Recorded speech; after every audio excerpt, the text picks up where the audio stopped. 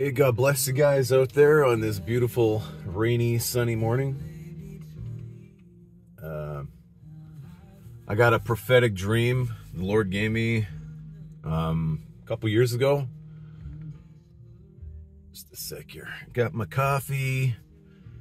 What does Paul Begley say? Grab a cup of coffee and calm down.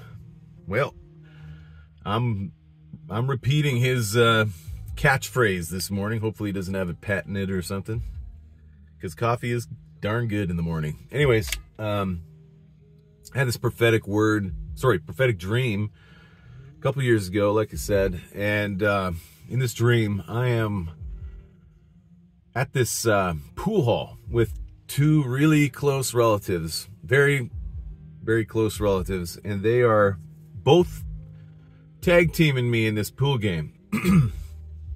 And I don't know who's winning or what. It doesn't seem to be a winner as far as I know. And we're playing this game of pool in my hometown. And for some reason, there is no pool hall where this pool hall is, where we're playing in my hometown. But used to be an actual dynamite plant there. I don't know if that has any significance to anything. I don't really know, but that's where it was. And so we're playing this game of pool, and they're tag teaming me 2 against 1. And I look out the window, and in my hometown there is a steam plant that produces electricity. This big steam plant, and you can see it from where we're playing pool. It's actually fairly close. And I see this steam plant is on fire. And so I said to my relatives, I said, this steam plant is on fire. And they're like, what are you talking about? I said, it's gonna blow. And just as I said that, the steam plant blew sky high. I'm talking the biggest explosion. And the shockwave just went for, I would say, 500 miles. It was huge. It just, everything the shockwave hit just exploded. Like everything was just destroyed. And after this, one of my relatives, I don't know what happened to the other one, but one of them, I went searching for them because they were in trouble. And I was okay for some reason. I went searching for them in the rubble. It was just rubble everywhere. And I finally found them. And I found them all dazed and confused and just totally bewildered and frightened. And I had to lead them out of there in this kind of confused state that they were in. And that was pretty much the whole dream. And I believe this is a warning for the church today, the church that runs on men's power. Because when you look at the mainstream church today, it's pretty much mostly manpower.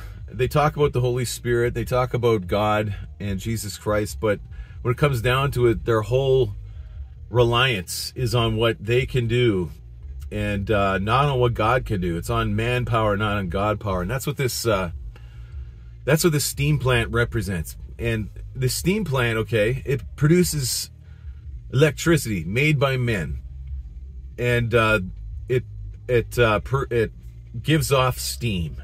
It's like hot air. It's just really nothing.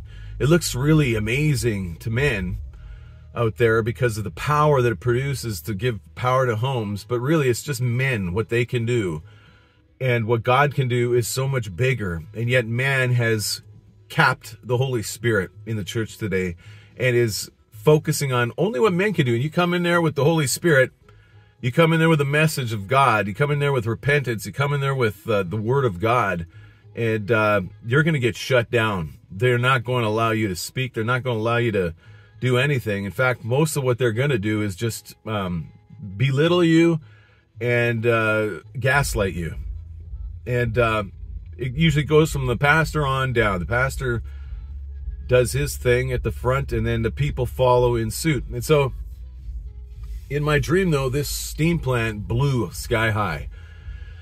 And what that means is that this fake plastic church that says it's trusting in God, but really is just trusting what men could do, is going to implode. It's going to implode, and the shockwave from it is going to hit every fake Christian foundation. Every fake Christian foundation out there is going to be destructed. It's going to be destructed because Jesus wants a church that is full of his Spirit, that is holy, and that is seeking him with their whole hearts. I'm not talking about perfection. We all need to be perfected and in love and perfected in many ways. And oh man, do I need that? Let me tell you. And I've come a long way, but I'm surely not perfect. But through Christ's blood, he sees me as perfect because his perfection lives within me, even though I am not perfect. And yet that is not an excuse to continue to do whatever you want and not grow and not put to death the things that need to die. And that's what this mainstream church is doing today. And that's why his power has to be seen. And this manpower church needs to go down because the Spirit of God needs to be seen throughout this earth. It has to shine brighter. As the darkness gets darker, the brightness of the Spirit of God is going to shine brighter for the whole world to see. And those who would never come to Jesus are going to come to his light as things get messy in this world. Things get really messy, really scary, really crazy out on this earth.